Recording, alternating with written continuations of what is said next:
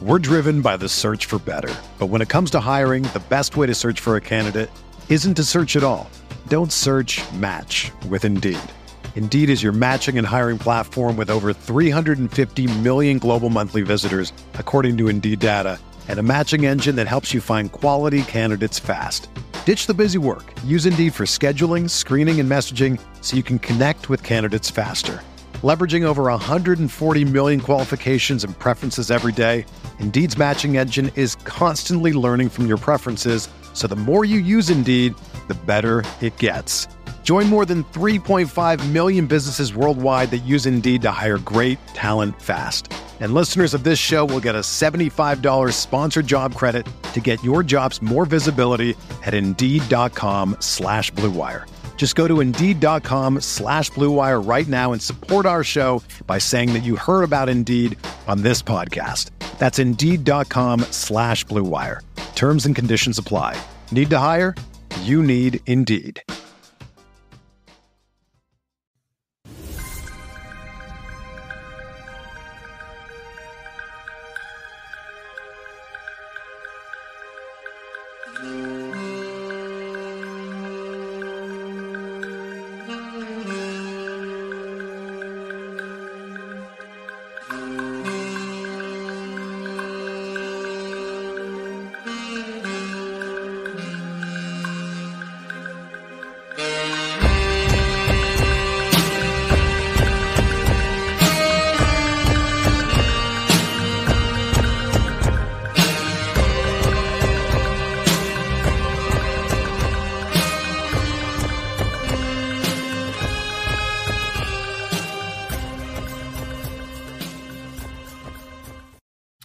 Hello, Mavs fans. Welcome to Pod Mavericks After Dark. I'm Kirk Henderson, joined as always by Josh Bowe. It's a little after 10 p.m. on Monday, October 28th. The Dallas Mavericks just defeated the Utah Jazz 110-102. Josh, how's it going? It's going pretty good. I appreciate that the game picked up in the second half because it was a little bit of a slog to start, but then it ended pretty well. And I'm not just saying genuinely the win-loss. Obviously, it's good the Mavericks won for us and for everyone watching. But when that first quarter, I was kind of like, is this going to be one of those podcasts where we got to start getting cranky or something? Because it was a very sloppy game. But so I'm glad it turned out well so we could talk about some more fun stuff. Well, and here's a comparison I made during the playback, which for those of you who want even more of me, and I wouldn't want more, and I don't understand it, but if you want to hang out with David Trink and Matthew Phillips and I during the game, we're hosting playback rooms. Really easy app. I post links and stuff everywhere. I'm not going to talk about it too much, but during that instance, I basically compared this to the NFL's first 4 games of the season. Where if Luka's not playing and he's not playing in the preseason, so they don't get any chance to tune things up, and NBA teams don't take preseason seriously anymore. It reminds me of the first 2 to 4 games of the NFL season where things are garbage in the NFL. Like, do you remember when it felt like only yesterday that the Saints were like putting up 50 spots on teams and now they can't score anymore? It's because teams are still figuring things out early in the year. The Mavericks have a lot of things to figure out. They just do. I'm enjoying the muck to a degree. So it's like on what planet are the Dallas Mavericks ever going to get Luka ended up 5 of 22. Let's be clear, that 5 of 22 was misleading with how good his shooting was, because for a significant portion of the game, he was 3 of 18. Like, he was bad. It was at least, shooting the ball and offensively. And it's kind of a theme where if you look at Luka's had stretches of shooting this season where he's caught fire in the first 2 games, which have elevated his shooting numbers. He's had no consistency. And so for the Mavericks to have a game where he's pretty bad, and they survive it is just, in days gone by, they wouldn't have been able to do that. So, on the one hand, are you annoyed that they couldn't blow out a Utah Jazz team that's not very good? Absolutely. I'm pretty annoying. I'm pretty annoyed at the concept. Yes, I am also annoying. On the other hand, like, I just kind of want them to rack up wins, against the Suns. I don't, did you watch any of that game the other night? No, I had to catch the highlights They afterwards. played like a team that expected things were going to work out for them, and they didn't. Does that make sense? Yeah, I heard it was very much a familiar game for Mavs fans in the Luka era. It was that Luka kind of does everything, and no one else really. Well, they just couldn't find it. I mean, Kyrie was so inept in that game, whereas tonight he really found something. I mean, the 8 of 14, extremely efficient, 9 assists, 6 boards. He attacked the rim with a little more emphasis, whereas against the Suns, the Mavericks were getting mid-range floaters, and they just couldn't convert anything. So, you're watching them tonight. I tend to yell at my TV and stuff as I'm watching games. I just kind of want them to rack up wins and start to figure things out. Do you know what I mean? Like right now, the thing I really want to talk about, interestingly enough, was just one of the more fun PJ Washington games that we've ever had. Like that was the highlight of the game for me. Yeah, he was great. He didn't make any of his threes, but still impacted the game in a lot of different ways. I mean, 11 rebounds, which is great for him. 2 assists, 4 steals, 2 blocks. Like he was everywhere. Yeah. And every definition of the word, everywhere. Like literally felt like every time they needed some type of play, he was there to make it. And if he's not going to be able, this is something I think I said when he got traded here, was I think a lot of people focused on his kind of somewhat floundering 3-point percentage in Charlotte. And obviously he needs to shoot better. He can't be a sub 30, he can't really be like below 34%. He needs to get to 34, 35, 36. He doesn't need to be elite, but he just needs to get closer to league average. But while he's still struggling with his shot, the thing that I noticed, I said at the time, and it just kind of bears out, obviously they're playing Jazz. That's a lottery team. They stink, but the Mavericks don't need his 3-point shooting as much as they just need everything else. And especially just like his athleticism, and his athleticism really showed out against a Jazz team that has like some decent front court players like Lauri Markkanen and Walker Kessler and John Collins and Taylor Hendricks before, obviously, not great with his really horrific lower leg injury, but the Jazz are they're not a good team, but they are pretty decently sized and pretty athletic as well in their front court. So this was a good challenge for the Mavericks front court as well. And PJ was awesome. He made the Jazz look like a small team. Like the Mavericks out rebounded the Jazz. Oh, no. It was even 50-50. The Jazz did get 15 offensive rebounds. But I don't know if that was necessarily because they were kind of out muscling the Mavericks. It just felt like a lot of, the Mavericks didn't shoot particularly well from 3. They were 28%. So there were a lot of long misses there. And the Jazz also didn't shoot well. And they shot 10 and 35 from 3. There were a lot of long rebounds that went out to the perimeter. So I wouldn't necessarily say that was like a size issue, but I felt like the Mavericks front court made the Jazz look kind of small in a lot of in a lot of weird ways, or just maybe less athletic. And I think there was a big part of that. And this is something else that I don't think we've had enough games really to talk about yet. My eyes, and I need to watch more tape. I'm not quite as good at this as you are. My eyes are telling me the Mavericks are perfectly willing, switching just about everything they're seeing. And they're doing that because they're enormous. The Mavericks as a team are enormous. So when the front line is both big and plays big, you get games like tonight where it feels like there's just times where you can't get anything near the basket. And that's nice. Yeah, for sure. I mean, it's a follow-up of what they did to close the season in the playoff and then make the playoff run last year. Is they have 2 dominant rim protectors, and they know it. And they kind of let those 2 guys play center field, and they funnel teams to the basket, and they just shut off the paint. Like, you just don't consistently score at the rim against the Mavericks, except for, the blown coverage. And that's kind of what they hang their hat on. To the extent that they'll even give up some threes, like the Jazz attempted 35 3-pointers tonight, which is a decent amount.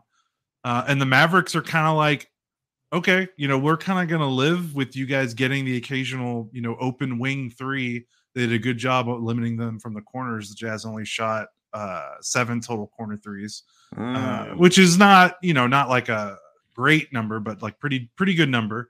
They shot 28 above the break threes. Like the Mavericks defense is, we will shut off the paint, we will shut off the rim. Mm-hmm. Will that lead to an occasional kick out? above the break, sure, but we don't think you're going to make enough of those threes to outweigh the fact that you're not getting layups or you're not getting easy buckets consistently. And that bore out today. And the Jazz did not have a good shooting night. They were 37% from the floor. They did have a couple. They did score 40, but they scored 46 points in the paint, so that's kind of a high number. But they only shot 54.8% at the rim, which is below league average. So it was more, they just had a lot of volume because they just kind of threw themselves at the Mavericks, big men defenders and Lively and Gafford. And for the most part, they held up. So, the Mavericks had 60 points in the paint themselves. So this was, the Mavericks dominated the paint and they won. And that was kind of the formula they rode to the finals last year. Well, what are you thinking about? No, I'm not. Okay. The front court stuff is fun because I was like, are you ready to talk about that?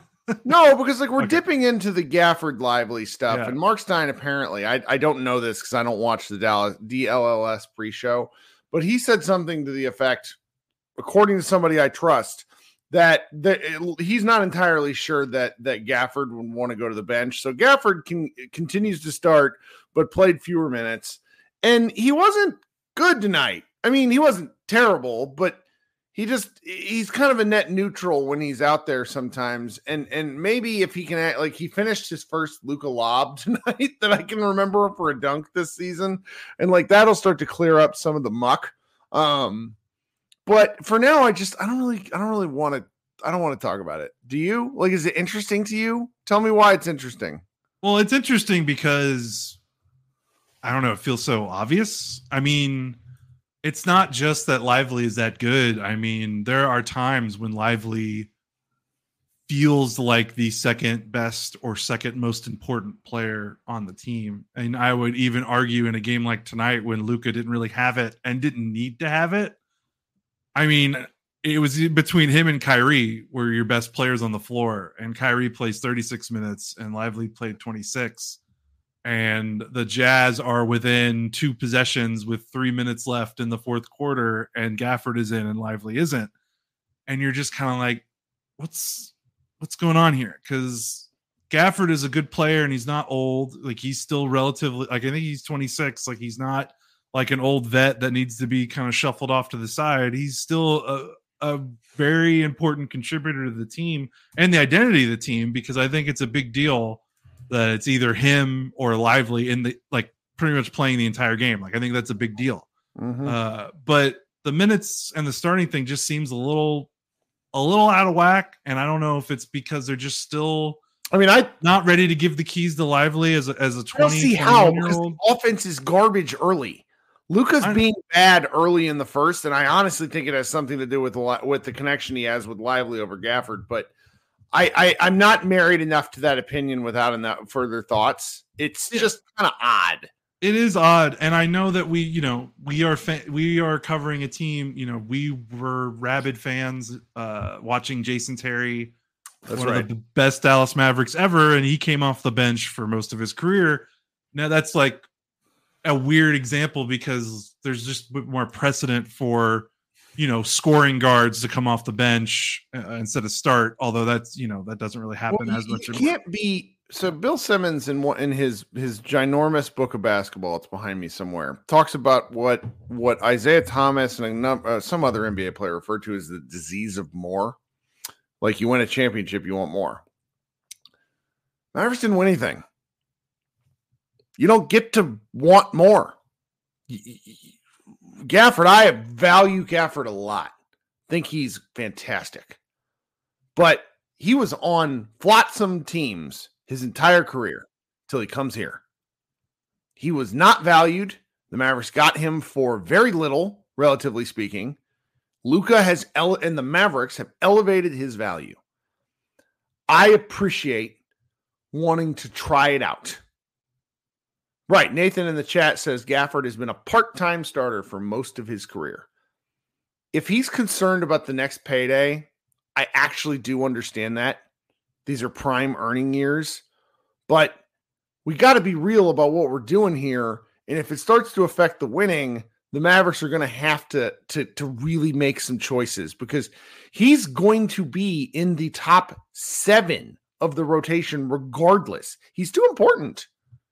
No, I know. And I think one of the things is there's two things kind of fall up there. You said when it affects winning, they're 2-1, and we both know they're not going to make changes if they don't lose. So it's going to keep going this way if they can keep stringing together wins. So that's one thing for anyone that's like really upset about it. That's like wondering if they're ever going to change it. You know, 1, we're 3 games in, and 2, they're 2-1. So they're not like, coaches don't normally make moves after a team wins a game. That's just not how it works. And then the other part of it is, you know, I think there's another response is kind of like, well, who cares who starts? You know, it just matters about, is he playing more and finishing? And I get that too. But we're through 3 games, and Lively is averaging about 25 minutes a game, and he averaged about 23 and a half minutes a game last season. And call me old-fashioned, I want your best players to play 30 minutes a game. And I know that with bigs it's different, and there's maybe more stamina issues with your bigs and foul trouble, and there's a lot more that goes into it than that. But I would just love to see what Lively looks like playing like 33 to 34 minutes a night. He played 26 minutes tonight, you know, off the floor in key stretches in the fourth quarter when the Jazz were making runs. You know, it's not worth throwing a stink over. It's just, to me, Lively is just, he's so good. Like, I'm just kind of in awe of how good he is. And also just, I don't recall similar, you know, like it's a weird situation, because it's not like Lively is this kid that's like, he was the 12th overall pick. He was the player that they tanked their season to get. Like, right. Him and Luka are the future of this team. You know, Kyrie is 32, I think. Clay is in his mid 30s. Like, Luka and Lively will be here. Of all the players on this roster, they're the ones you can own. They're the only 2 players on this roster that you can point and say they will be here in 5 to 7 years. Can we talk about one Lively specific thing that while we're perseverating, for lack of a better term? You want to talk about how good he was tonight? Because we talk about that 8-foot floater. Holy shit! Isn't it? I'm telling you, every game he does something where you're like, oh, I didn't know he can do that. So for those of you who may not remember the shot, he's in the middle of the key, and he kind of takes like a Draymond Green-esque little teardrop. I'm not describing it correctly, because big men just don't really do this stuff. And I don't know how often he'll ever shoot this shot, because if the shot is a threat, what's going to happen is teams will play him tighter, which means Lively will dunk the ball more. Like, if he's a threat to shoot from 8 feet, sorry, great comment in the chat made me laugh. If he's a threat to do a little push shot, kind of like who was the big man that we had last year that we got from Sacramento? Rashawn Holmes. Rashawn Holmes Holmes in his like peak prime playing days had a beautiful push shot. And if Lively gets anything like that at all, it just is another layer to the onion that makes him nearly impossible to stop, to guard. He is terrifying. He's done something every game where, you know, if you're comparing him, and I did this over the summer, so I'm guilty of it. So if you're comparing him to Wemby and Chet, you're kind of rolling your eyes, right? But if you're comparing him to, I don't know, everyone else, you're like, holy shit, this guy's amazing. Yeah. No, I understand. And he put on a defensive clinic all game, especially the first quarter. His ability to hang on switches with Jordan Clarkson, which is a big deal, because if you remember, and I mean, obviously this is the Jazz. So, you know, I'm not trying to compare the Jazz to the Celtics is what I'm trying to say. But if you remember in the series against the Celtics, a big thing that limited Lively's effectiveness and where he finally started to look like a 20-year-old in the playoffs is he didn't switch very well against the Celtics perimeter players. Now, again, Celtics, historically dominant NBA champions, Utah Jazz, lottery bound, non-playoff team, bad team. So I'm not trying to say like this is he's fixed it. But you play who's in front of you, and he looked great on switches against perimeter players tonight, and that was a bugaboo for him at times last season. His confidence is better. He looks stronger. He looks bigger. I know everyone says that about guys early in the season, like muscle watch and all that, but like his confidence is there. Like offensively, like he was already picking this up last year, but offensively, he just looks like he knows what he wants to do. Like, he was already starting to show that last year. But yeah, he just, outside of, he's not a pick and pop big, I feel like he's just got so much in his bag for that rim running archetype. Like he's just starting to grow. The floater is so much more. The floating ish, like the shot I'm just raving about, is so much more dangerous to what the Mavericks do than him being a pick and pop shooter could ever be. You think so? I do, because if you give him the ball within 15 feet, the options that he could do are put the ball on the floor with either hand, shoot that weird shot, pass out of it, or it's different than him catching and shooting. One of my criticisms of Wemby in game 1 was that he took a lot of like random long threes because no one was in front of him, in no small part because that's kind of his best option. He doesn't have a great handle. I don't need Lively to have a great handle if he's within 12 to 15 feet of the hoop, because one dribble and he's there. I don't know. Maybe no, that's a big deal. And like just him being confident handling the ball in those situations, whether it's a floater or if he gets on the floater, he can drive. He doesn't need to shoot, but just being a threat when he catches it and it's not in the restricted area. We talked about it after game 1. It just opens up so much more when a big man can't play 5 feet off him when he catches the ball at the elbow. If the big man has to play up, guess what? There's no big man by the rim anymore. So you know what that opens up? Either it opens up his drive, because if he gets by that big man, there's no help, or that opens up backdoor cuts because there's no big man to guard the rim and rotate over to help, since most teams are playing, run rim protector on the floor at a time, and it's usually going to be guarding Lively. And I think, the Celtics, again, great team, tried to neutralize that by putting like Jason Tatum on Lively so that they still had their big close to the basket.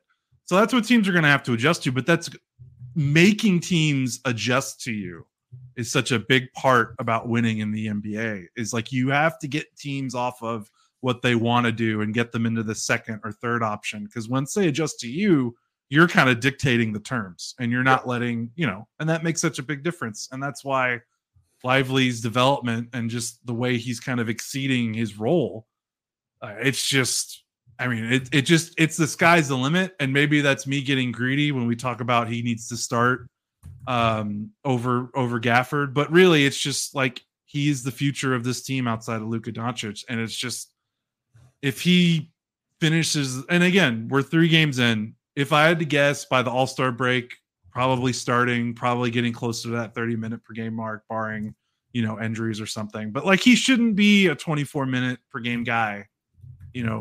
I just believe that. I just think he should be playing more.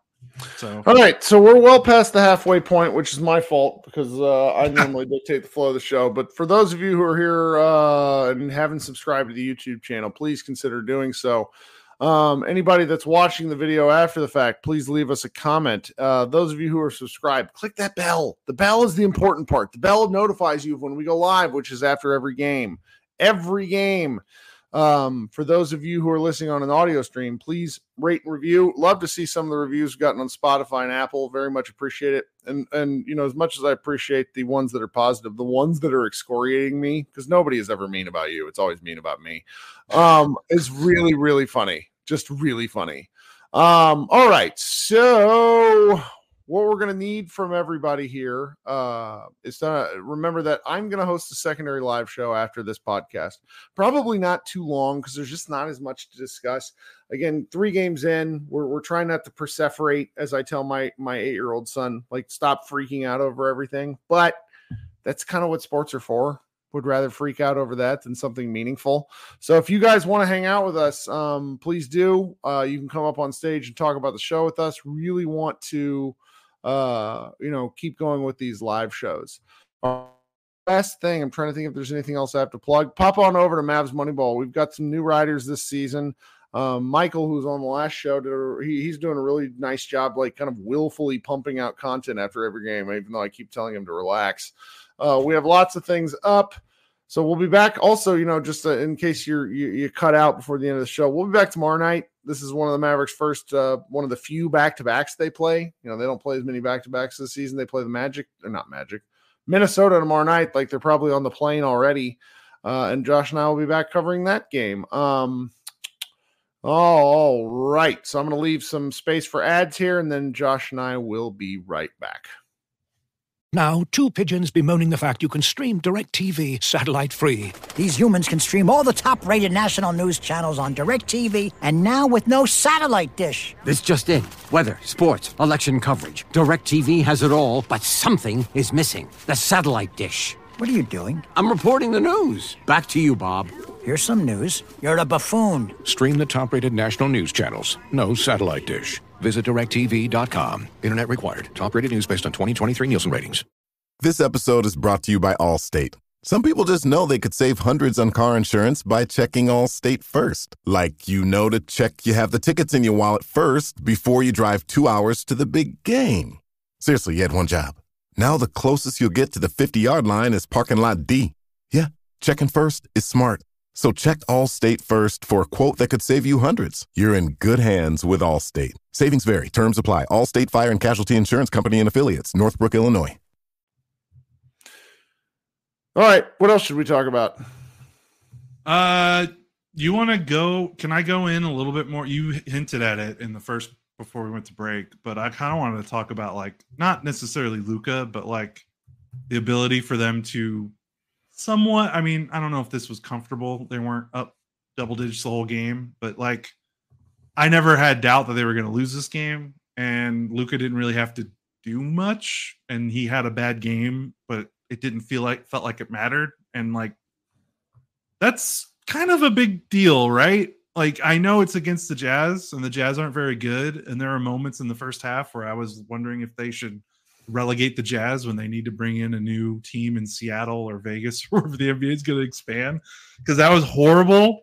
The Jazz did not look like a good team, but I mean, this was something we've talked about before where if the Mavericks want to go to where they want to go, Luka cannot be a 36, 37 percent usage player. And for long stretch, when they opened the third quarter, Luka had, I think, really one meaningful possession where he scored on kind of a fast break. Otherwise, he wasn't even running the show. They were using Kyrie, they were using Clay off ball, running sets for him. I don't know. Again, they need to do this against a team better than the Jazz before we start, throwing parades that they've kind of solved this problem. But it's good that they can get through games without it feeling Luka needing to hold the ball the whole game. And again, I'm not trying to say that's a knock on Luka. It's just sometimes the games have dictated that he has to do everything with the roster construction and then the way the team is put together. And they've got a team that can kind of do stuff without him. And that was fun to watch at times. I thought it was different, Yeah.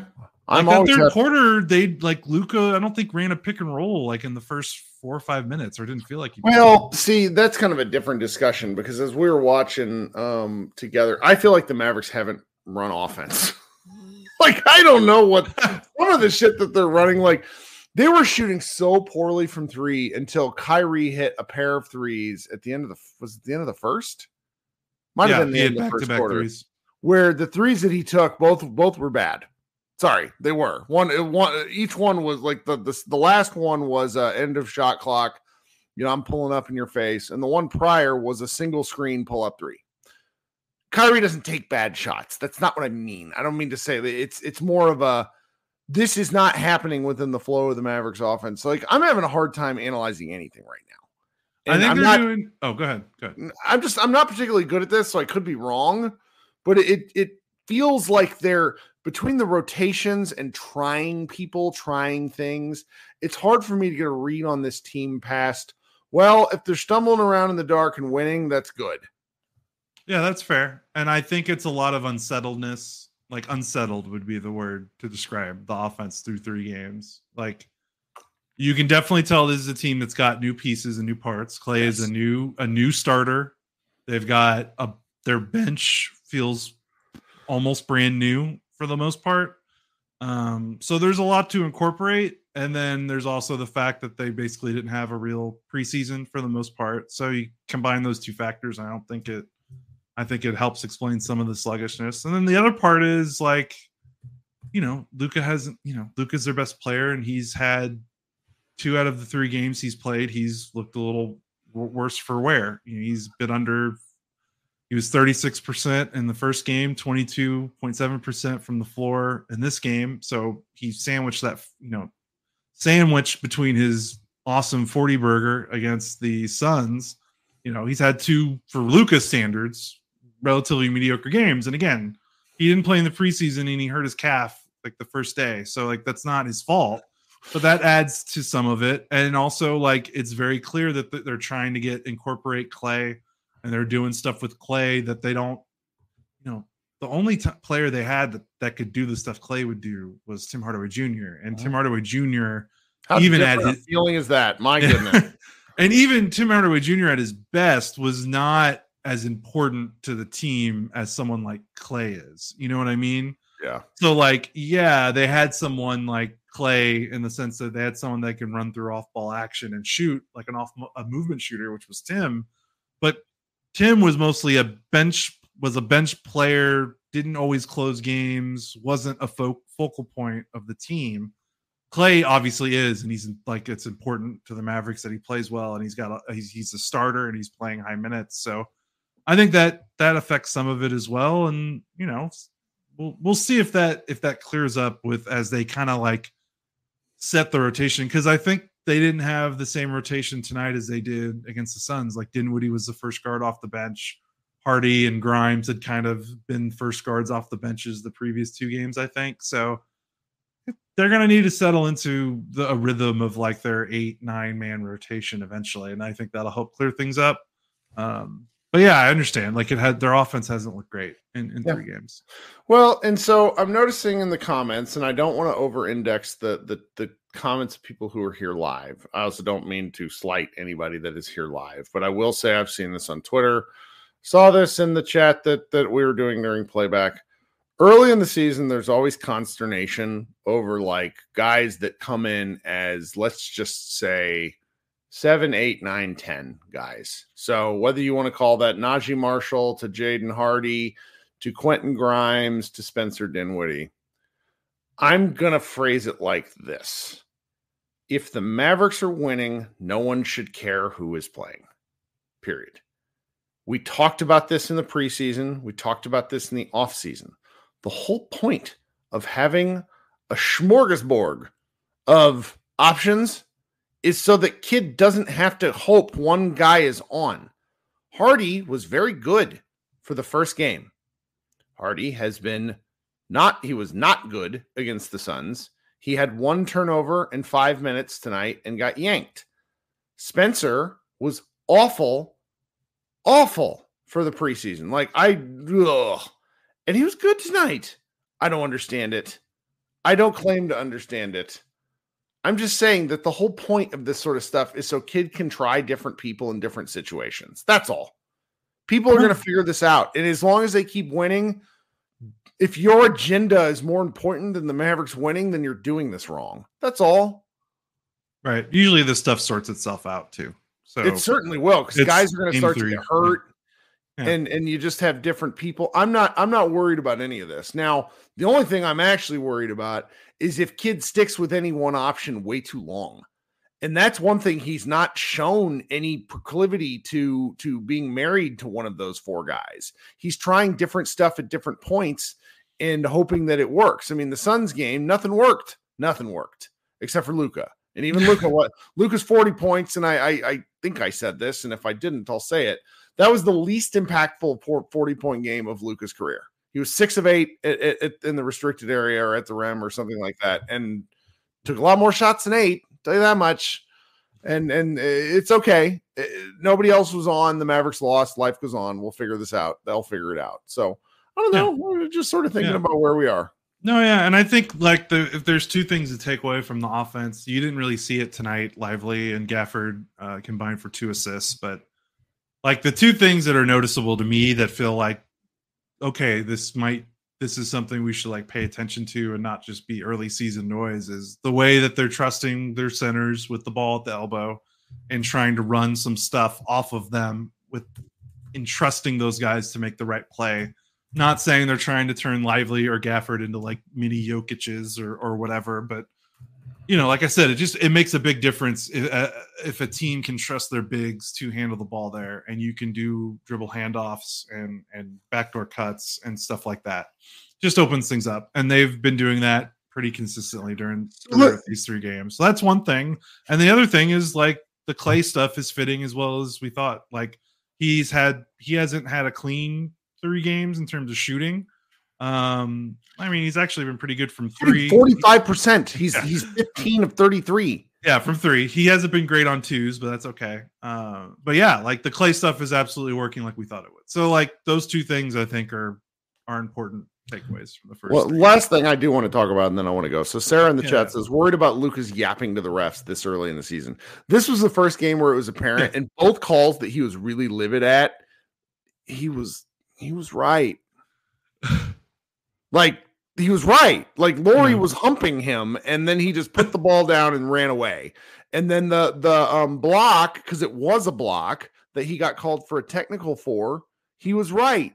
So there were also like 3. There was one instance where he fell down after Walker Kessler challenged his shot and just laid on the ground. I hated that shit. But I don't know. I've not really thought much about it. Do you have any thoughts? Yeah, this was, I mean, the first 2 games I didn't notice the ref complaining stuff at all. Obviously I had to watch the second game through highlights, so I might not have picked it up, but from what I've heard, he's been on, I would say through 3 games, this is the best behavior. I need like a 15 game sample size. I know. Yeah. It's yeah, that's the thing, is it's so early. And, the one thing is, again, he could bitch the refs. And the one thing, like he got his tech during a ball, like stoppage of play. Like he can honestly, like at this point, if he wants to bitch the refs all he wants, whatever, just do it during when the play is dead and he doesn't have to run back and play defense. So otherwise it's fine. I think people, and this might be me agenda chasing, so I'm sorry, but I do think people need to stop declaring the Najee Marshall trade move a failure 3 games in. I know that I know I stumped pretty hard for him, so I understand. I am totally 100% biased because I just personally think he's a good NBA player. And Derek Jones Jr. wasn't shit for the Mavericks until game 50. What are we doing? I know he's had 3 good games with the Clippers. No, there's a lot of it. Like I checked our mentions, and it was happening during the thing. I will say, him doing the Luka skip after finishing a regular layup was one of the funnier things I've seen this season. Yeah, he's one of those guys. He likes to mix it up. They need it, though. They need some sauce from somebody other than Luka making people insane. No, for sure. They need his dribbling and his passing. And I know that he does look out of shape. I agree with anybody that's frustrated with his fitness. Like he doesn't look like, there's something about the t-shirt paired with the poor level of play where I'm just like, there's something going on. He kind of looks like, I don't want to say it's because he's wearing the t-shirt, but he gives like late career Marcus Morris vibes out there. And it doesn't help that they both have beards and they both have the undershirt. That's true. And they both kind of have the same body type, but that's what I was kind of noticing. But yeah, it's early. It's 3 games. Granted, he's probably not the 38% 3-point shooter that he was last year in New Orleans. Like that's probably the outlier, although again, it's early. So can he finish layups? Like right. He was missing layups against the Suns. Right. Can he finish layups? Can he attack? Can he keep the ball moving? Can he pass? That stuff I care a little bit more about than his shooting, because that's what they brought him here. They didn't bring him here to be an off-ball shooter. They brought him here because they felt like the defensive drop-off was not going to be as severe, and he can do a little bit more things with the ball in his hands, which they kind of needed when teams are going to start playing that one-on-one, not double Luka defensive scheme. You need role players that can bail out more possessions. So we'll see. It is early. Okay, guys. So what I'm going to do now, Josh is going to get to go edit a, we're going to use a different large word, cornucopia of Dallas Mavs content at mavsmoneyball.com. You should head on over there at some point today or tomorrow and check out stuff. I'm going to hang around and we're going to do our second live show, which involves your participation. I've already posted a link in the chat for that, which I want you to click on and get in the queue, and we can get off our takes, and then we can go to bed. Well, I won't go to bed. I got stuff I got to do. I also started watching Arcane last night on Netflix, and I want to watch another episode. Good on you. So we'll see what's happening. So again, Josh and I'll be back tomorrow night. Early game against Minnesota, against one of my favorite guys to root against, Anthony Edwards. If you haven't seen his latest shoe commercial with the polygraph, it is very good marketing by Adidas. Love it, love it, love it. So, Josh, you got anything before we get out of here? No, sounds good. You have fun tonight.